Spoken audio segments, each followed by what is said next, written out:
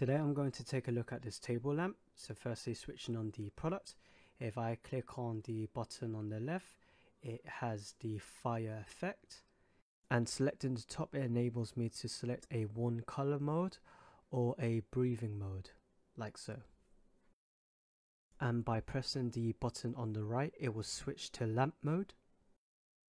In lamp mode, you can control the brightness by pressing on the top button. Once the lamp has hit its maximum brightness, hitting it again will go to a solid red light, and pressing it one more time will show the various RGB colors.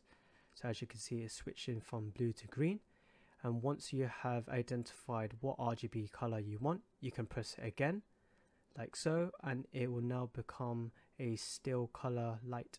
This lamp has a sleep mode, and how you access it is by pressing and holding the button at the top.